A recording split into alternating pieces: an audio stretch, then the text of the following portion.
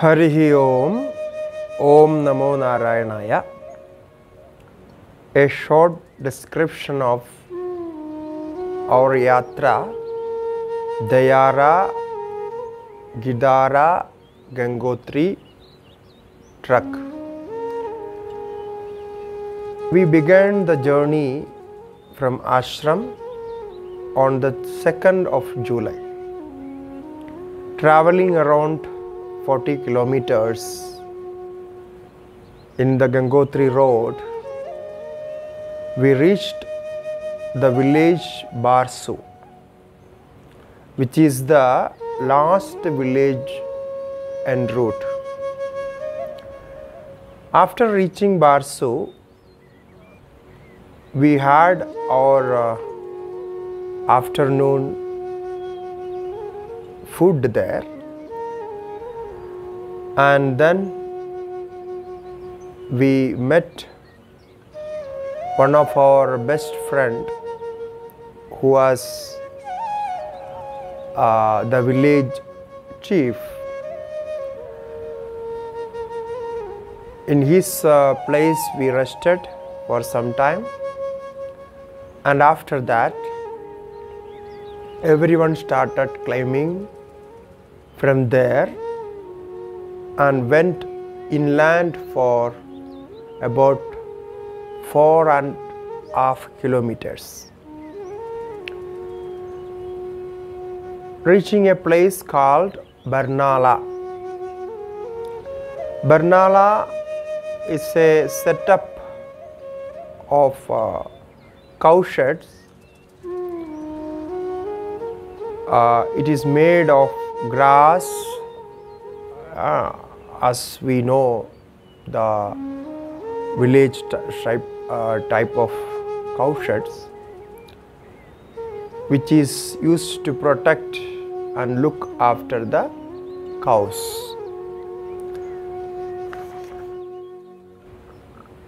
On the 3rd of July, we reached a place called Vasugi Nag, a lake.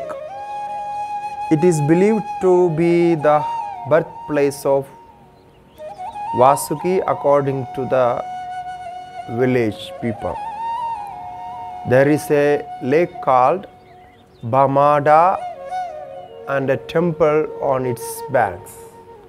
A beautiful place surrounded by trees, creepers. No, it's like a lake on the top of a mountain with the trees and all those. So we did puja there, performing Vasuki puja, japa and chanting there. We sat for some time, we meditated some time, because that place was highly energetic, highly spiritual. After that, we started our journey. It was raining. Since morning it was raining. So in the rain we walked up hills. After climbing again through the grasslands, we reached the famous place called Dayara-Bugyal. So it is world famous. It is a large area with no trees, only grass, green grasses. There are no trees, no bushes, nothing. So you can see hundreds of different kinds of flowers.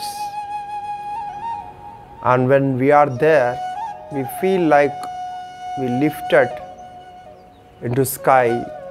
No, it's like a heavenly feeling.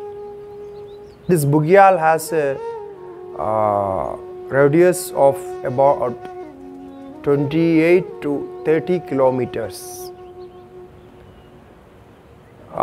In village language, grassland is referred to Bugyal. The Bugyal means grassland, plain grassland. After walking constantly, we reached a place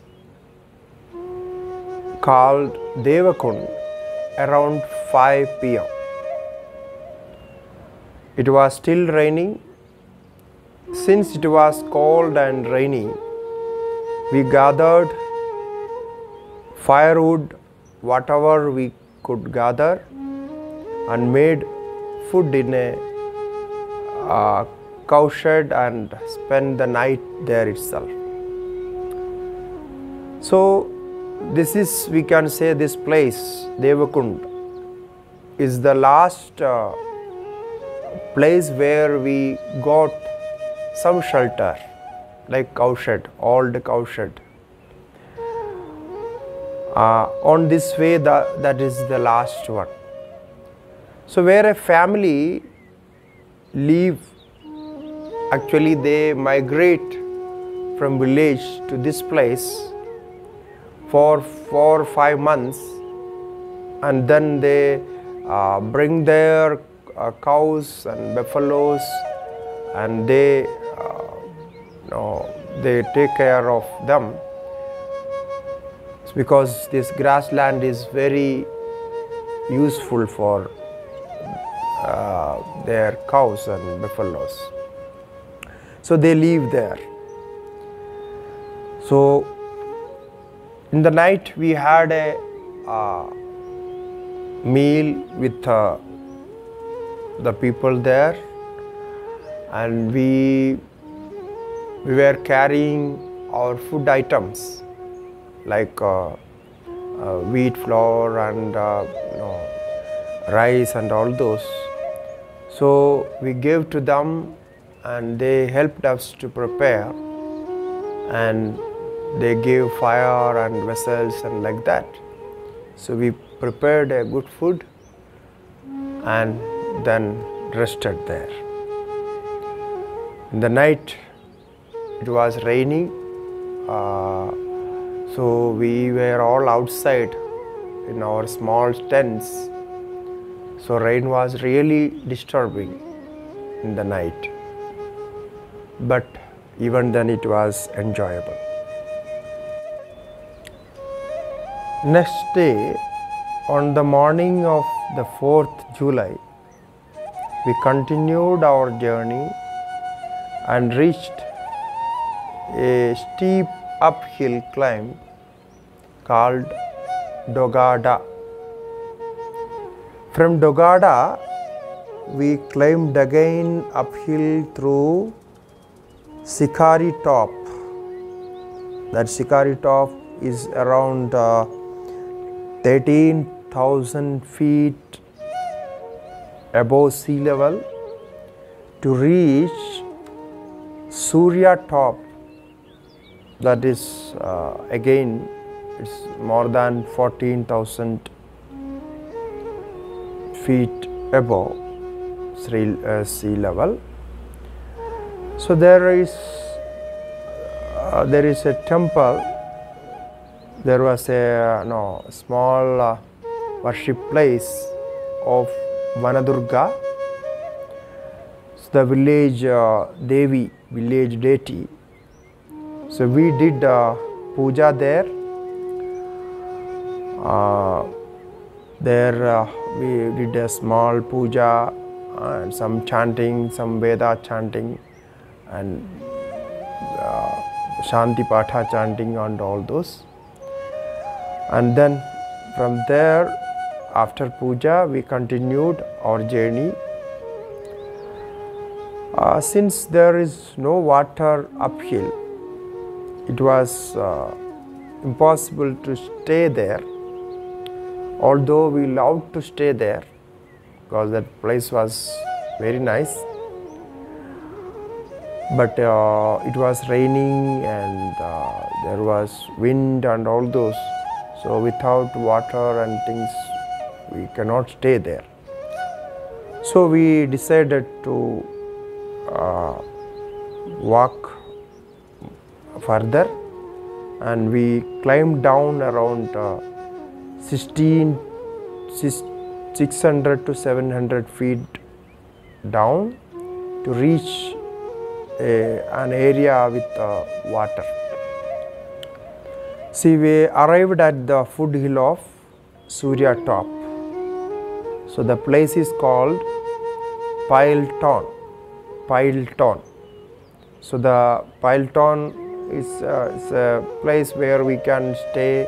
There is some rocks and big rocks for protection, and then it's still green land. So there we pitched our tents and prepared food from items we had carried with us. As it was raining constantly, we rested there. So we decided to stay there whole day because there was no other way to go further. So we rested there. The next day after breakfast, we went up a difficult climb. It's called Ujjalada. So these names were given by villagers for their convenience to identify the place where people can stay, where some safety things are there, the water and like that. So normally they give a name to that place so they can identify, and other truckers and they can go there and stay like that. So these names are not there in the Google map or any map. It's all local names. So after passing through waterfalls and it's a beautiful valley like a wonderland, we traveled over the mountain, and over the mountain means the top of the mountain. So we were traveling on the top of the mountains and reached a very beautiful and world famous again. That place is called Gidara. So this was our destination, the Gidara. So we started, we passed through Dayara. From there 3 days we walked, and now we reached Gidara.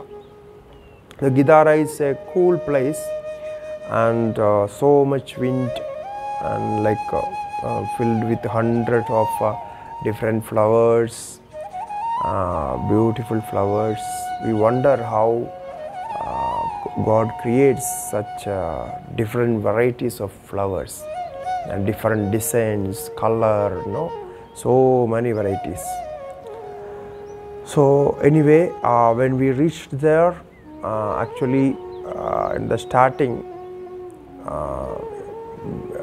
the Gidara around we could not see because there was fog, rainy fog and all those. We even could not see the 10 meters between us.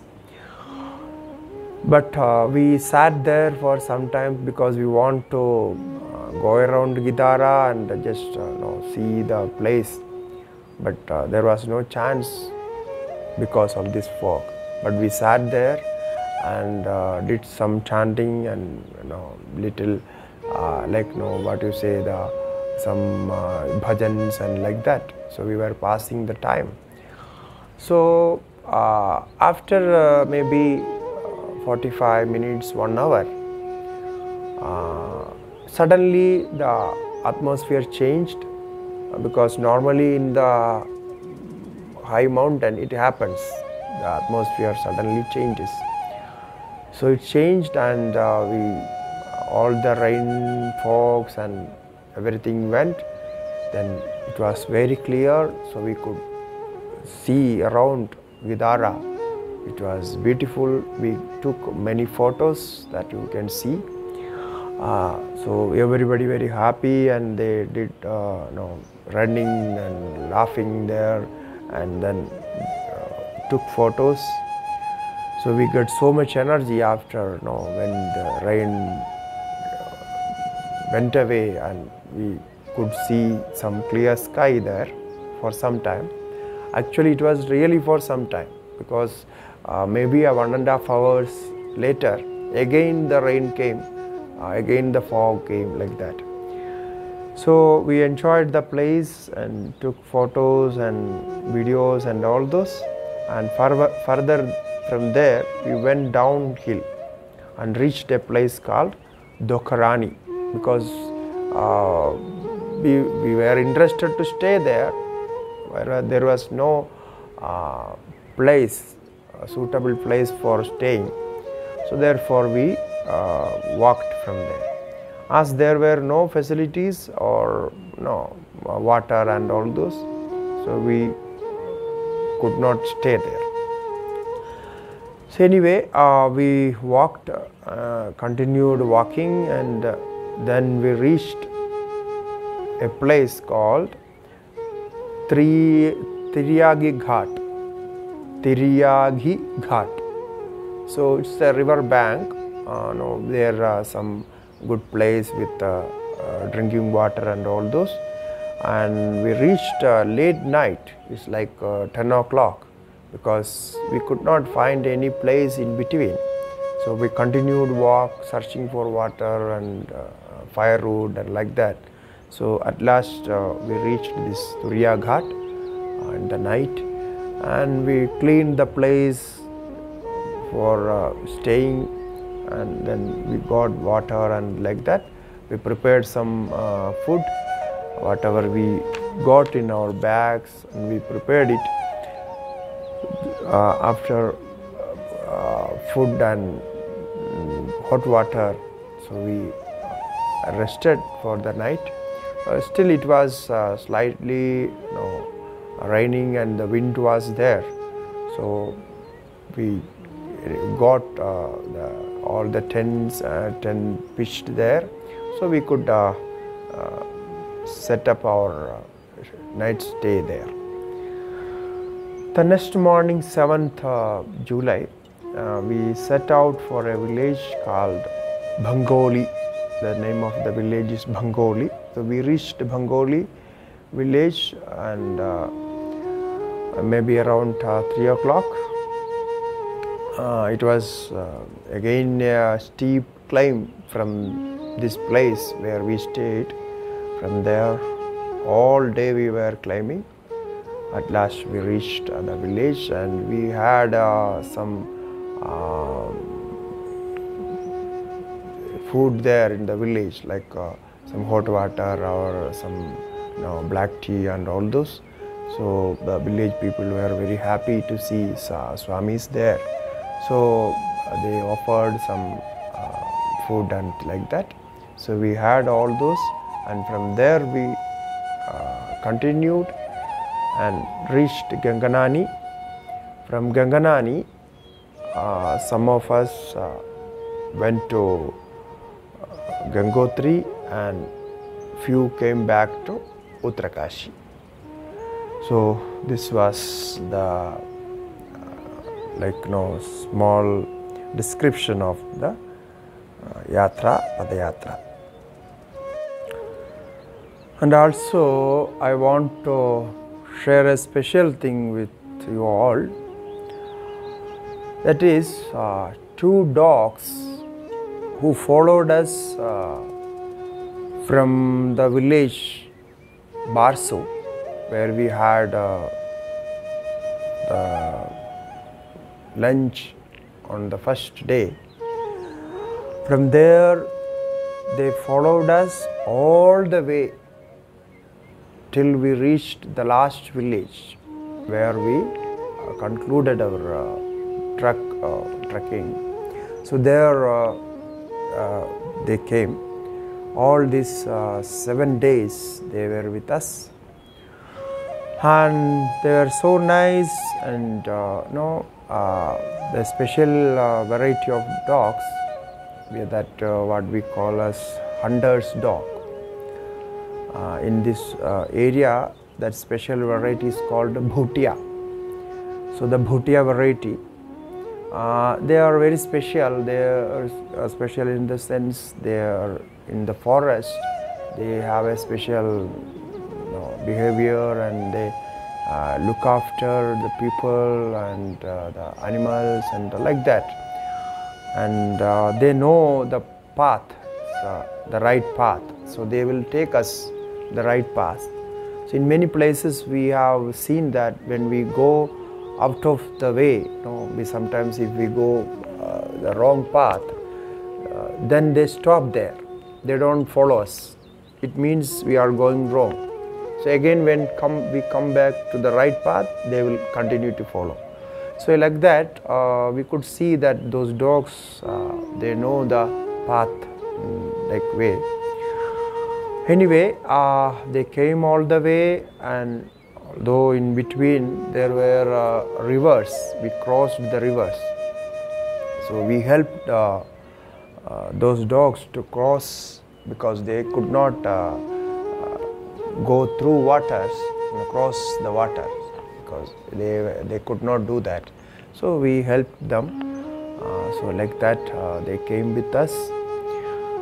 And although it was raining, and they stayed outside in all rain, because we could not keep them inside the tent.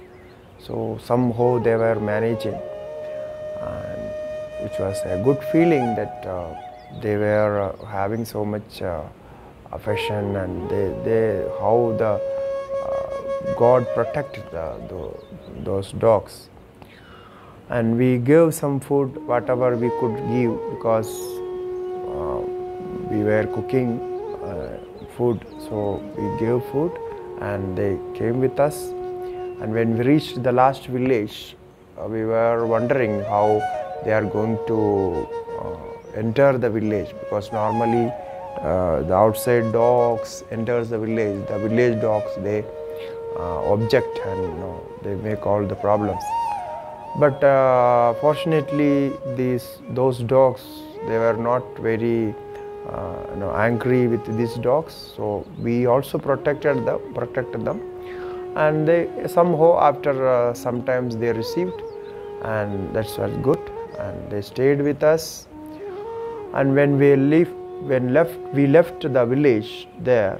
So we made some arrangements, and then we left the dogs there at the village.